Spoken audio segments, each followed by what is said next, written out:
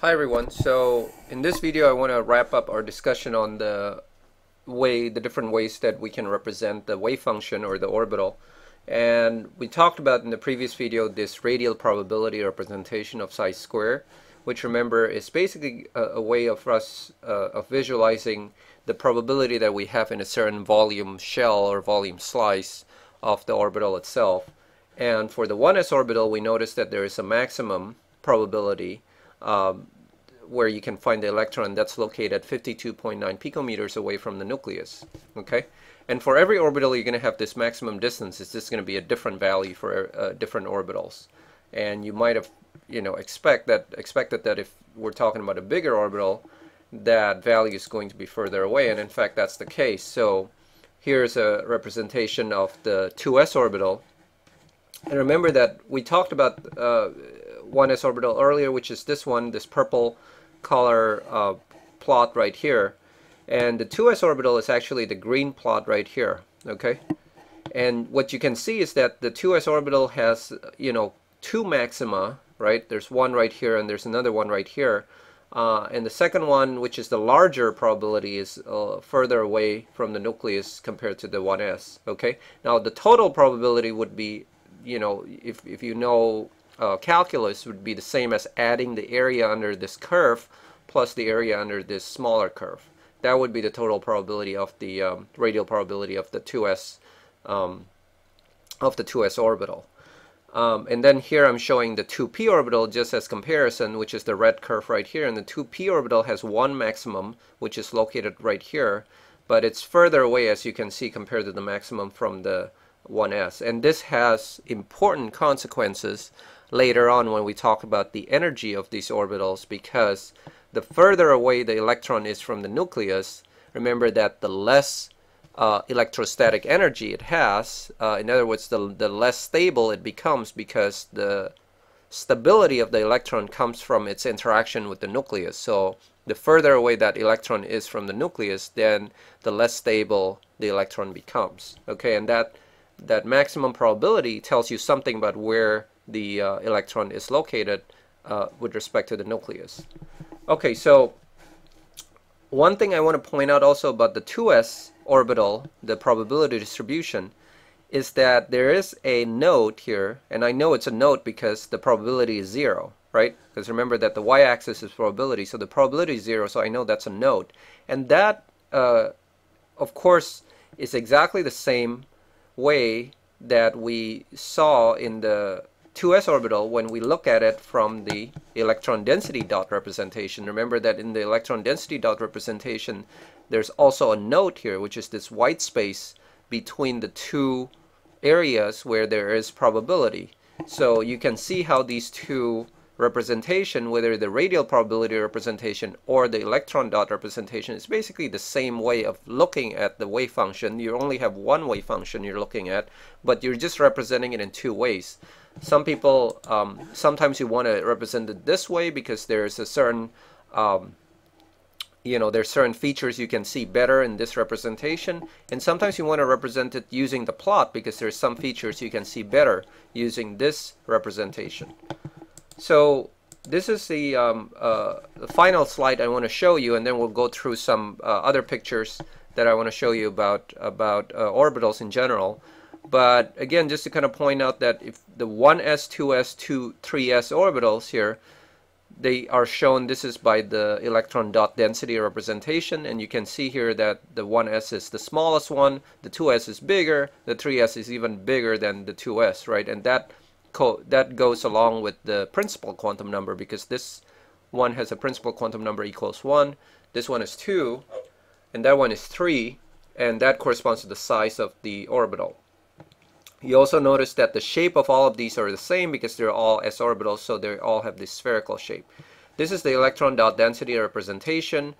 A lot of times people would represent this in three-dimensional volume, so you can see a little bit better that, of course, this is not just a cross-section, but the orbital is a three-dimensional, the atom is a three-dimensional object, so you really should represent it as a three-dimensional shape, and the three-dimensional shape of a s orbital is a sphere. So you notice here that this is the 1s, and the 2s looks quite a bit bigger than the 1s, and you notice again that There is the outside probability, and then there's the inside probability, and then there's a node in between those two areas of probability. And then here's the 3s, and you can see the node a little bit better here than in the 2s, but you can see clearly there's an empty space between this blue part and the and this orange part, and that corresponds to the nodal region. Okay, but you can see those represented also in the radial probability plots, because the 1s is the purple curve, the 2s is the green one right here, and you can see there's a node right here. And look at what the 3s looks like. We didn't see the 3s earlier in the radial probability plot, but now you can see it. The 3s actually has 1, 2, and 3 peaks, and there's 2 nodes, which coincides with the picture shown here. There's 2 nodes right here, and also of course there's 2 nodes right here in this drawing as well. So all these 3 representations should match up because they are representing the same wave function.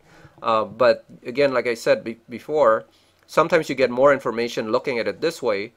Sometimes you get more information looking at it this way. Okay, and we would talk about this quite a bit later. You know, when we talk about energy of orbitals, this becomes really important to look at it from the radial probability perspective, because it tells us something about which orbital is closer to the nucleus and thereby more stable.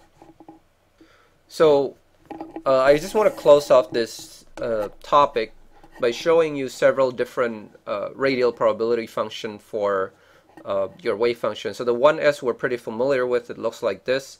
This is a website, it's a physics website. It's called Hyperphysics. You can search for it in Google and find the same plot. You just search for radial probability of the hydrogen atom, and you'll find this website here. This just allows you to compare all the different orbitals up to 3s. Okay, so if I click on this, you notice that now you see the 2s, which is, you know, remember, has a node right there and between these 2 peaks. Okay, there's a really tiny peak here closer to the nucleus. The 1s is here, and then the 3s, of course, is the one that we just saw earlier, and 3s has 3 different areas and 2 nodes, right? So if I want to know the probability of finding an electron in the 3s, the average probability, I would add up all these different areas under the curve, apply them by the same, you know, the percentages that they have for each area, and then that will tell me sort of the average probability of finding the 3s electrons. Look at the 2p here. The 2p we saw a little bit earlier. The 2p actually has only 1 maximum, and it's located somewhere, the maximum is located somewhere between the 1s, further away from the nucleus, but a little bit closer than the 2s, at least this larger part of the 2s. But remember, one of the things I want to point out later on is that the 2s also has this little bump here that the 2p doesn't have. Okay, the 2p doesn't have that. The 2p actually goes to 0 when it's close to the nucleus, and that causes a slight difference in the stability of the 2s versus the 2p orbital. If you look at the 3p, you notice that with the 3p you now see a node in comparison to the 2p. So the 2p earlier doesn't have a node, right, separating 2 parts, but the 3p now has a node. The node separates this part and this part of the orbital. The 3D, if you look at it again, it's also a much kind of broader probability distribution, but the maximum is located pretty far away from the nucleus in comparison to the 1s, the 2p, or the 2s. Okay, so that again tells you something about the stability of the 3D versus the other orbitals. So the last thing I want to talk about is just kind of point out the way the orbitals can be represented, again in that electron dot density, or the kind of the volume representation. So if you look at this, this is your 3-dimensional axis, right? And this little animation is just going to show the 1s, the 2s, the various 2p orbital coming into the same 3-dimensional axis. Okay, so you can appreciate what it looks like. So this would be the 1s was the one that's small right there. This is the 2s actually. The one that comes in here is the 2s. Okay, and you don't need to understand the language here. But here's the 2p. Remember, it looks like a dumbbell shape, so it comes in right here. Okay, And then here's the other 2p, because remember there's 3 different 2p's, right? One 2p aligns with this axis, another 2p aligns with this axis, and then the third 2p aligns with this blue one, which is the z-axis. Okay, so all those 3 orbitals, this is all just one atom, right? So we're talking about still one atom. Okay, and let's take a look now at the 3s. Now we're going to the next principal quantum number. The 3s is bigger than all of these guys because it's the next quantum number. Now you have the 3p. The 3p is bigger than the other guys because, again, it's in the third level now. It's in the third quantum number, third principal quantum number, third shell. So here's 3p in the x direction, 3p in the y direction, and then 3p in the z direction. Okay? And so that's really nice to see that all the orbitals are in here. But then once you get to the 3p, then you can go to the next level, which is 4s, the fourth level. It's bigger. But then you also have the 3d. Now you see these d orbitals. Remember, that's the shape of the 3 orbitals are kind of funny. They're a lot more complicated than the p or the d or the s. I'm sorry, but they exist in the third shell, right? So you saw that's one d orbital was shown there. Here's a second d orbital. Remember, the d orbital has these 4 lobes, so it's kind of unique and different in comparison to the s and the p orbitals. Okay, here's the second d orbital. You're going to see another d orbital. There's 5 d orbitals total. Remember, there's a requirement to follow the quantum number rules. So there's 5 different d orbitals you can have. Okay, so there's another d orbital coming in. And I think we need one more, right? Because we have 4 so far, so there's the 5th one right here. Okay, so it's really, this is kind of a putting everything in one picture here, which is all the different orbitals in one atom. We're just talking about one atom here, and these are all the different probability densities. Okay, probability of finding the various electrons in an atom. Okay, so if I have a 3d electron, there's a certain probability of finding that electron. If I have a 3s electron, there's a different probability of finding that electron. If I have a 2s electron, different probability yet. Okay, so this is another representation of all the various orbitals. Again, this is something from Wikipedia. You can take a look at this, but this is, remember, this is principal quantum number 1, n equals 1. S orbital, there's no p orbital or d orbital or f orbital in the n equals 1 level, so that's your 1s. And then your 2s looks like this, and then this is your p orbitals, because once you go to the next level, n equals 2, you can have 3 different p orbitals, right?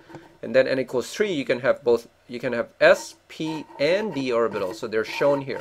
Now the colors of the orbitals here, red and blue, again represent that phases I was talking about before, the positive and the negative phases. So you know, the positive is represented by one color, the negative is represented by another color. Okay, and once you go to the 4th level, now you can also have the f orbitals. I'm only showing a couple of them here. You can have, remember, 7 of them in total, but we're really not going to talk much about the actual energy of these orbitals. They're high energy orbitals. We're not going to talk too much about them. We're going to spend most of our time talking about the s and the p orbitals and a little bit on the d orbitals. But this is just for you to have some appreciation of what these things look like.